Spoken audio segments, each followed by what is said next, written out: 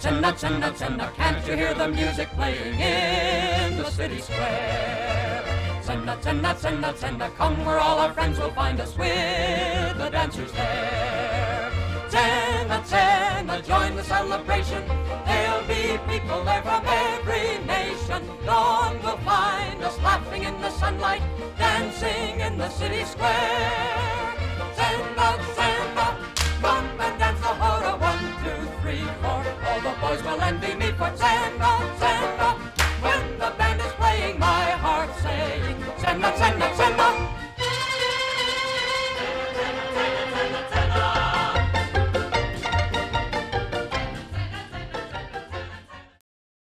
On behalf of the Weston Historical Society, welcome to another in our series of Weston oral histories, which celebrate the voices of a wide range of longtime Weston residents. This time, we feature Fred Hellerman with the assistance of his wife and partner, Susan Lardner. I'm Ken Edgar, a Society trustee, and I interviewed Fred and Susan in the spring of 2016, some months before Fred passed away in September of that year. Many of you may recognize the pictures in our introductory music of iconic figures of the 1950s and 60s, people with whom Weston resident Fred Hellerman, who is a major figure in folk and popular music, played or collaborated, or whom he inspired. In this interview, Fred talks about growing up in Brooklyn and his early musical, political, and social influences.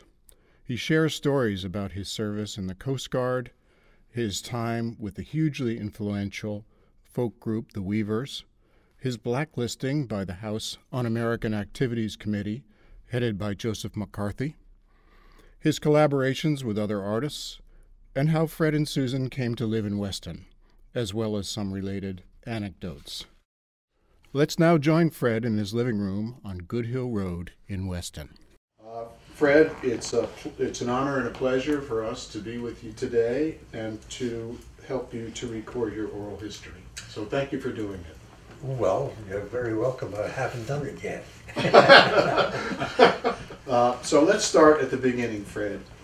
Tell us about where you were born and a bit about your growing up in New York City. I grew up in Brooklyn, which was a wonderful town. And this was now, by the way, was in the 1930s.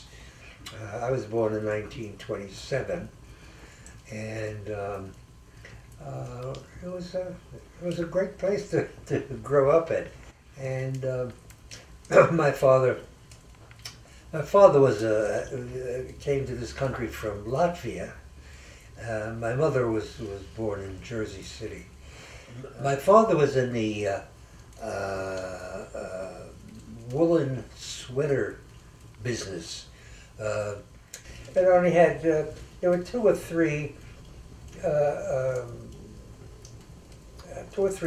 black women that he had hired, and what they would do all day, they would sit there and they would be sorting out all the fragments all day long.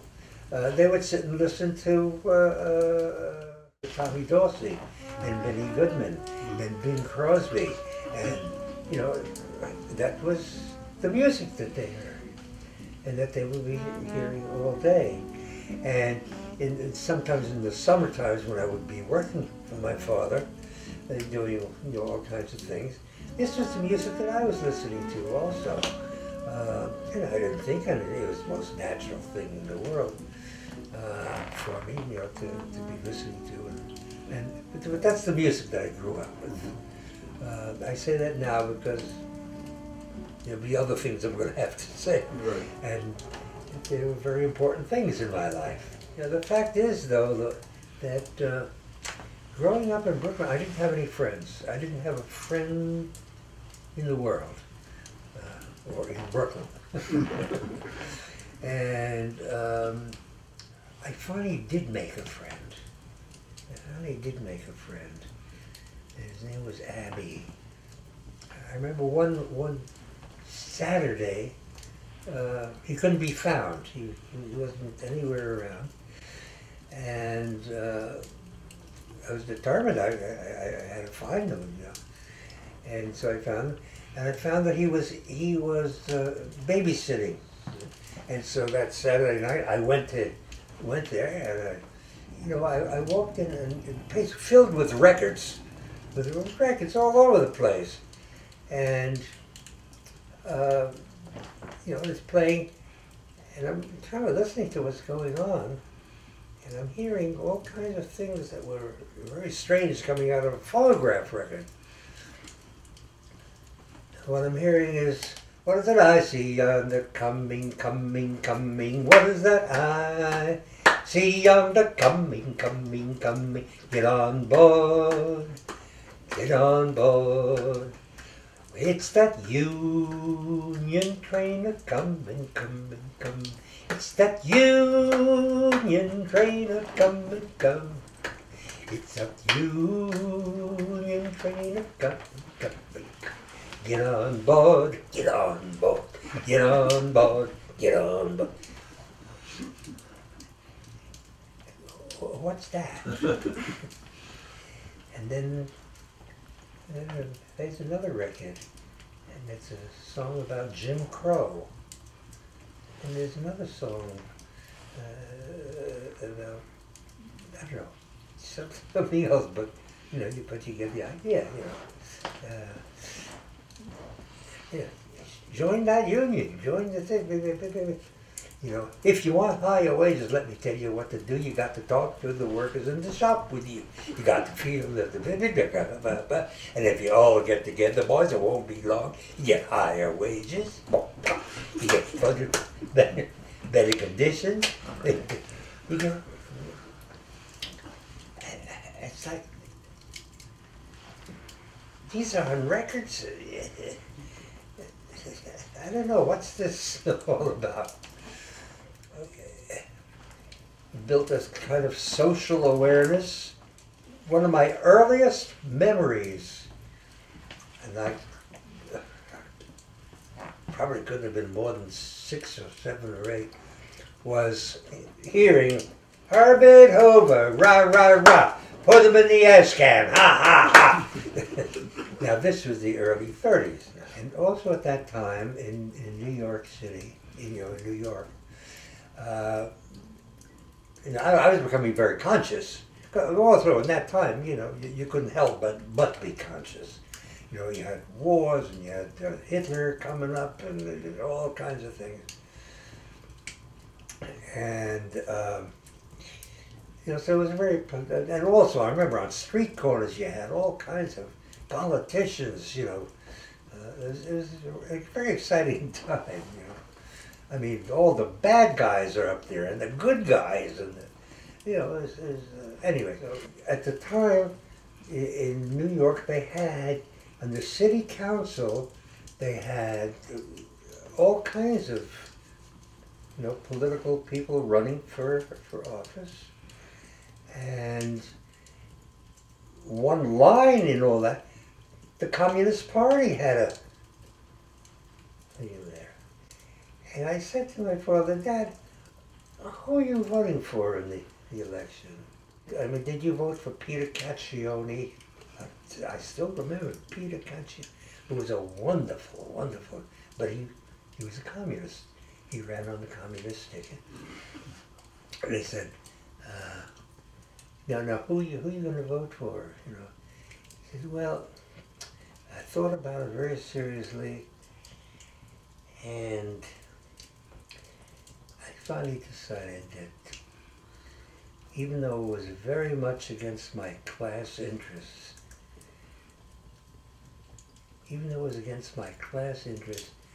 I decided I had to vote for Peter Caccione. He was clearly the better guy. Mm-hmm. It brings tears to my eyes when I think it was so moving to me even then. So I want to move forward to your time in the Navy and the Coast Guard, because you're right out of high school. You're in the middle of World War II. What happened was that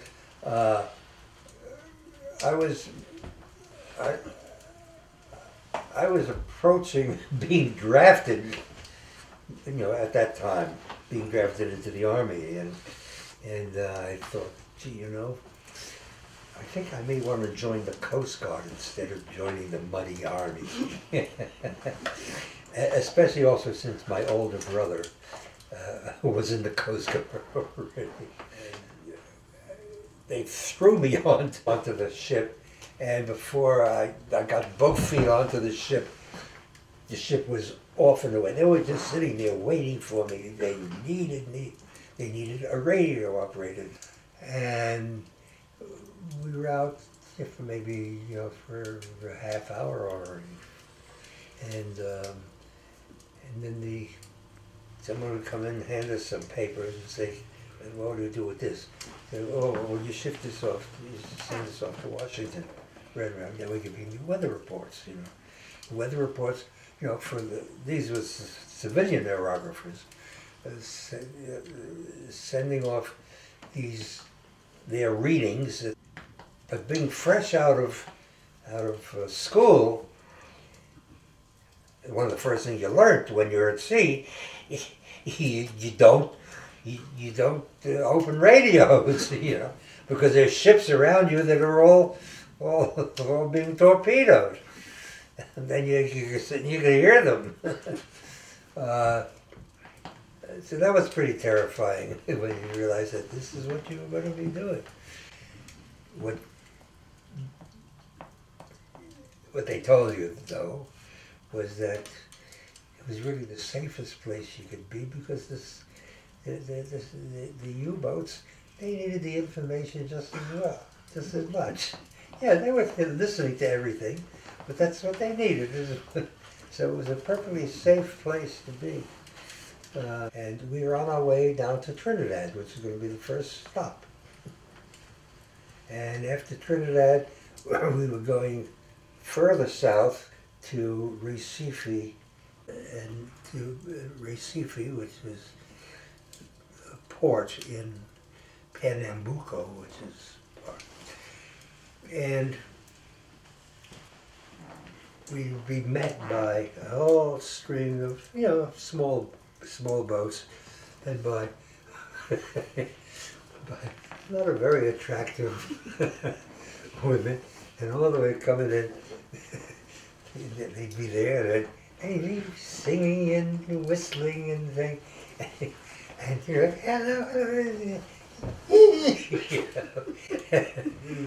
we ever go ashore every night, or every day, whatever, and we would go ashore, and these girls would come up to us, and they'd throw their arms around you, and they'd rub themselves up against you. They'd say, it was like a benediction almost. It was like, Jesus Christ, I love you like crazy, baby, no shit.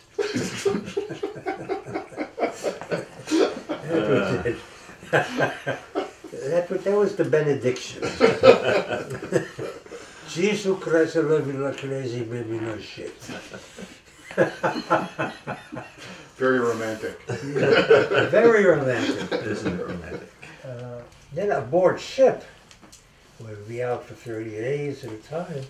There was a little room there. It was more like a closet. Now, there was a guitar in there. Or something, you couldn't really call it a guitar. It was just a keyboard. It had some strings on it, but you didn't know what the hell they were. And nobody aboard ship could help me with it. So I took it one day and I went, this thing, I can't call it a guitar almost, and I went, and that's what it sounded like. And so I took one note, I took a ba ba ba ba ba, and then I had another note which was terrible, but I tuned it until it sounded like something, something that you could listen to. And then I found another one and another. Now I had 4 strings that were related to each other. I began to sing. And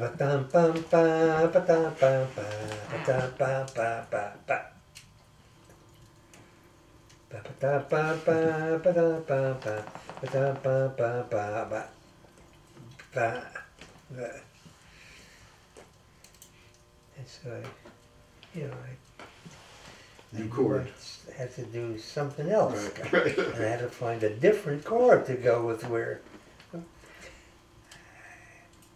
then I found not only that, with those four notes and that one chord, I could play 100 songs that I know of. Yeah, well, when I got back from the war, and I went back to Brooklyn College, and there were a lot of left-wing or liberal or conscious people. And then after a while they'd say, hey, listen, we're having this meeting. Yeah, well, why don't you come and sing us a song or two? So I knew a song or two, so and that's when I first began performing. And it was a very artistic community, as it were, and that was called People's Songs. And that involved Leonard Bernstein. Who wasn't Leonard Bernstein? Right. But he's Leonard Bernstein. And all kinds of people, and Paul Robeson. And there was a guy by the name of Lee Hayes. He was a writer and a singer, sort of. An organizer. At any rate, he became head of People's Songs. And one day I got a postcard from him. I didn't know him. And it was a postcard that said, "Dear Fred, I hear that that you're a good singer, and why don't you come around and let's get acquainted." And that's how I met Lee Hayes. And then from Lee Hayes, that's how I met Pete Seeger. Because Pete was very active with People's Songs. And then there was, while I was at Brooklyn College, I remember I got a job, and Ronnie Gilbert was a gal who got a job up there working in the office, but a wonderful singer. So there was Lee, and there was Pete, and now there was Ronnie and Fred. Mm-hmm. Because we were always saying, well, we have to get a name for this, because that's what we're coming up with, crazy names constantly. Now, here I was at Brooklyn College, and at the time I was an English major there. And I was taking a course in German drama. We were assigned to read a play by Gerhard Hauptmann, who had just won a Nobel Prize for a play of his called The Weavers. And The Weavers was this play in which there were these weavers who were on strike and marching from one town to another, singing marching songs, to, etc., militant songs. And the next day, the weavers were getting together, for your weekly rehearsal. And I walked in there with a big smile, and I said, "I think I have a name for us." Oh yeah, what? And I said, "How about the Weavers?" And that's where we got the name. But at that time, is when the Weavers were appearing all over the place, and we were doing interviews, and the first question any interview was, "Where did you get the name the Weavers?" And before I had a chance to open my mouth, Pete's thinking, oh, well, yeah, I read this play by Gerhard Hauptmann. They get that from Pete. And then the next thing that happened was, they said, where did you guys get the name the Weavers? And Lee Hay says, oh, well, I got that from Gerhard Hauptmann. I said, that's not the way it's supposed to be.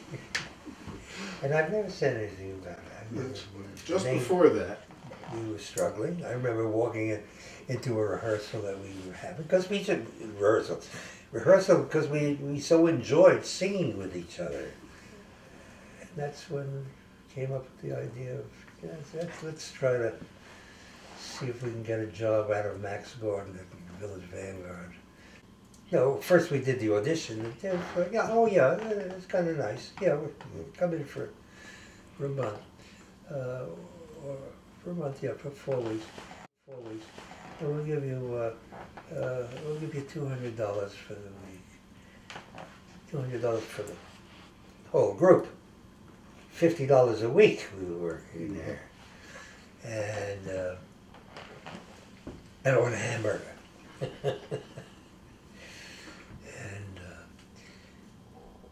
And Max came in one day when Pete was making a hamburger. No more hamburgers. and then what happened was, right across the street was White Castle. They were nickel. And so we came over there. And we had paper bags that we ripped it very loudly. And he said, what is that? He's like, Max, we can't afford your prices for this thing. Let him have the hamburgers. So while we were down there, Gordon Jenkins was a big band leader. Anyway, he came down to the Village Vanguard one night. And he just fell in love with us. And he every night he was down there, and if he didn't show up there, we figured he must be sick. And he said, I've got to record this group. If I have to pay for it myself, I have to record this. And he remained a very, very good friend. and so now you're going, all of a sudden, you are stars. We're huge stars. Then, Goodnight Irene came along as part of it, and they got tired of listening to this and that. And I remember when we finished that session, never run across this before, when the orchestra just got up, which was, oh boy. Okay, so now you're a big star. So emotionally, psychologically, what does it feel like to be on top of the world, musically? Well, it felt very good. Felt very good in many ways. It allowed me to do some experimenting. I think that some of the stuff that I came up with was quite remarkable. And I will modestly say, pretty wonderful, some of the stuff I've come up with. Mm-hmm. So we want to talk about Joseph McCarthy. Well, that was really like an atomic bomb, that is. That blacklist just exploded as a form. That no place would hire us for a club, for a place they wanted to do concerts or this and that. And every concert was being picketed, and so on. And at the same time, I mean, I'd be waking up every morning and say, well, what am I going to do today? So I decided, damn it, here I've been making a very nice living as a musician. And I don't know a damn thing about music. And at the same time, I was madly in love with someone. I had this workshop where I was making arrangements, and they were good arrangements. Good vocal arrangements. And the singers loved what I was doing because it was fresh and it was new and it was, and here I was in love. And never mind that I was broke. I mean, I was now. Well, I mean, I wasn't broke then, but I had no future. I had no future, and so on. It was a terrible, terrible time. And yet it was the happiest time of my life. What drew me to Weston was this. It was around the Alice Delamar, which an Alice used, like to have interesting people surrounding her. And these friends of mine were interesting people. And they were friends of Will Gear, who was a very good friend of mine also. And Will got blacklisted and from Hollywood. And he was staying in a loft down on 27th Street. And he put on shows, and he and I would be putting on plays together. Anybody, would come in, walk in, and Woody Guthrie would come by, and this one, and all kinds of people and everything. Anyway, these people who were in this loft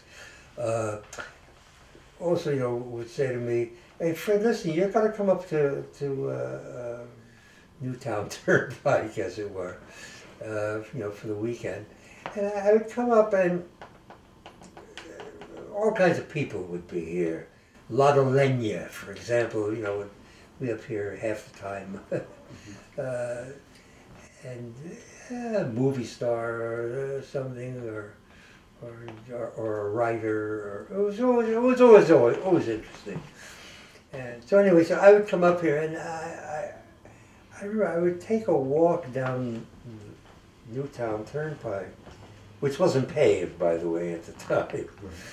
But I was always so touched. I was thinking, my God, this is only an hour away from New York, or from Greenwich Village, where I lived. But that's how I happened to know this area, to first come up to this area and fall in love with it. I did stop at a real estate office up here, and I said, "Look, I'm looking for a small house," and I got a call from the real estate person. I said, "I think we have a house for you." I said, "Oh, good, because I'm coming up here for next Sunday for fine, Mm-hmm.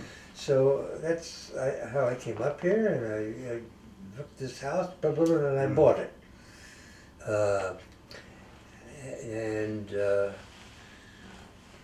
right away I moved in here, and then we had a baby, Susan and I. Well, once we were living here, it was the time when they had Memorial Day, weekends and so on. And so you go downtown and people were marching and so on. And towards the end of it, it was a parade of people saying, we're marching for peace, and we don't like any of this peace from the war in Vietnam. And it was so nice to be marching in a parade and not to be hearing, "Gad, why don't you go back to Red Russia?" And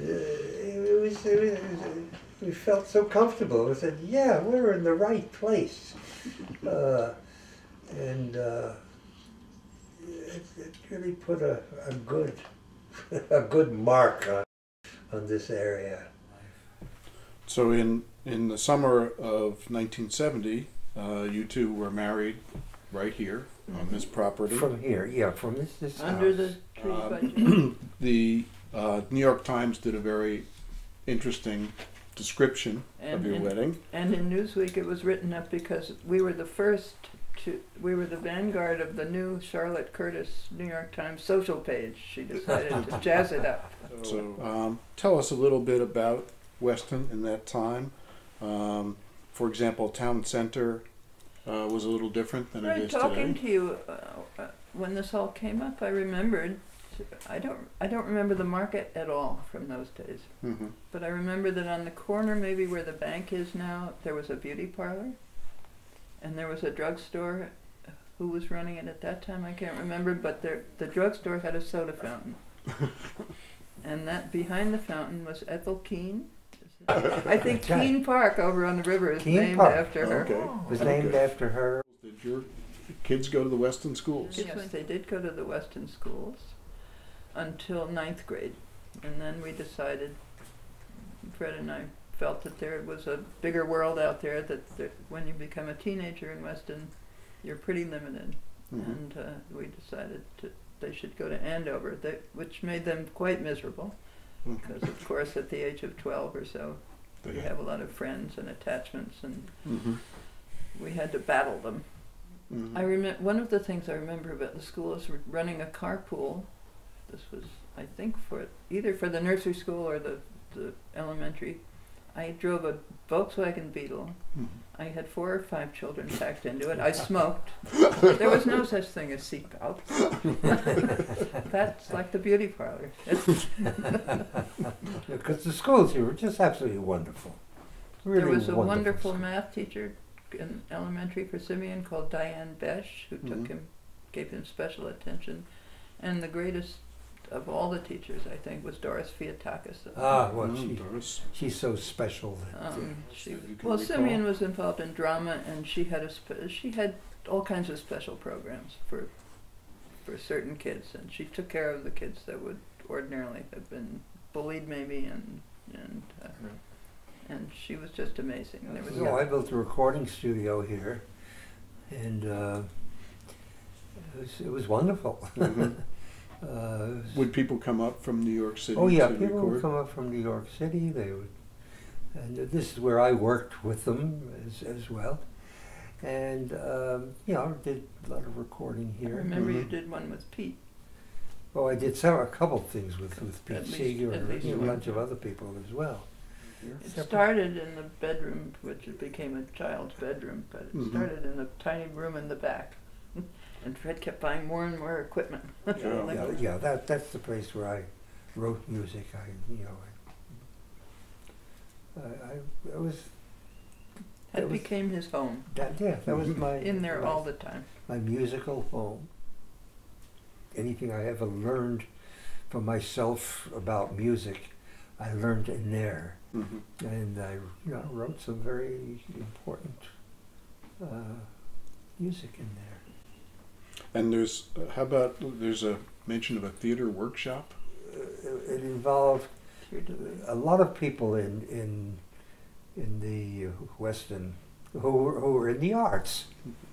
Started by Keir DeLay? Keir DeLay was living here, and Keir was a good friend. Yeah, Hale started, of course, and her husband, and I was very, very close to Hale, and I'd written a couple of shows with her, and she was a wonderful, wonderful character. And a wonderful actress, and a wonderful everything. It was a wonderful. It's a place where you could go and you could fail. You could do things that you wouldn't have a chance to do anywhere else. And I mean, for example, at the beginning, there were a few celebrities, some people from Hollywood, who were living in the area, and at the very beginning, we were beginning to get some newspaper people, who wanted to do interviews, and the other was out, out. That's not what it's for. It's not for it's our private thing to do, And it's not, we're not looking for publicity. Mm-hmm. You know. So let's talk about I'm with you. your main social activities in Weston, in particular some of the interesting people that you knew in Weston at the time, some of which you've talked about previously. My most basic, you know, things were from to Sandy Jackson and Gene Watts. Mm-hmm. Gene Watts, you know, the brilliant painter who had that fantastic, you know, figure there. Mm-hmm. As I understand it, they were kind of tenants on the general Delamar property, right? Yeah, but she wasn't paying for it. No, but Sandy was. He's the one that kept the stream all stocked with trout. Mm-hmm. You know, it's a thing that he had to do for Alice, and that's so that, you know, came time. What do we have for dinner? Oh, let's have some trout today. And Sandy and I would go out to the stream, pick up some trout. Antonio Frescone. Frescone. That The woodcut. that woodcut of Woody. Guthrie Mm-hmm. is his. He was a famous woodcut artist. That's woodcut. Also left Wow. wing. Nice. Yeah, left wing. Good. Yeah, well, There's a theme. Enthusiastic. So here's a name for you, Fred Brooks. That's me. Oh, Fred Brooks was for a long time when I was blacklisted, and if I wanted anything done, I would use a different name. So I used a different name. As a matter of fact, yeah, there's a little thing. I had done a lot of work with Belafonte. Belafonte was an old friend of mine, and I worked for him a lot, and I wrote and recorded a lot of songs and arranged a lot of things for him. So, you know, I would go up to Harry's office. You know, if I had some new songs, I'd go up and, you know, I was talking to Harry, and the door opens, and some guy walks in. He comes in and he said, "Hey, Harry, you know, while I've been here, I've been going through a bunch of files, you know, like you said, you know, we should go. I went through a bunch of files and I came across a whole bunch of files here with another conductor. I found a lot of good scores here, by a good conductor, some guy by the name of Fred Brooks."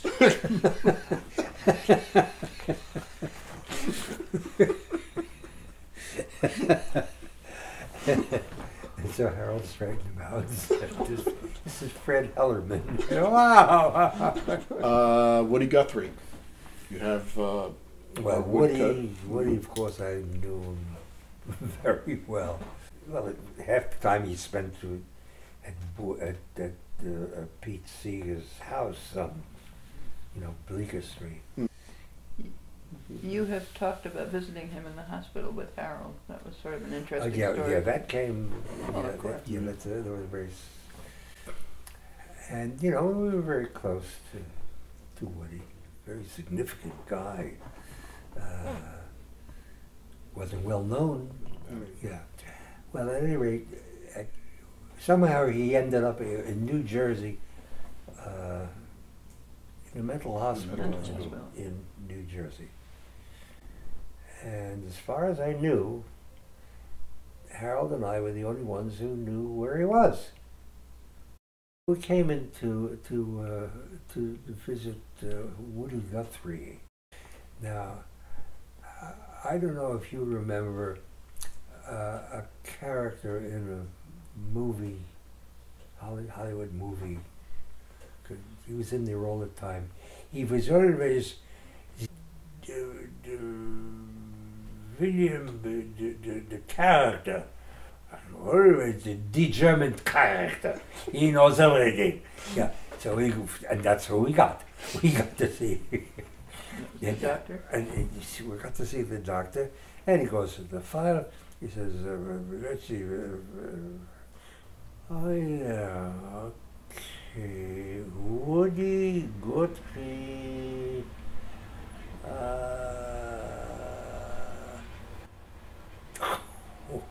very sick man.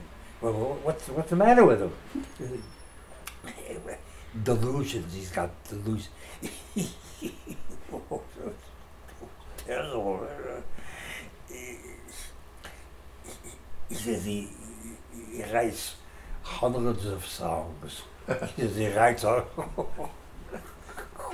He can't write any songs. He doesn't. And oh yeah, hey, he's got the most songs here. Very sick man, very sick man. I would say, well, he says that he wrote 1,000 songs. I said, well, yes, he has. But he doesn't hear it, you know.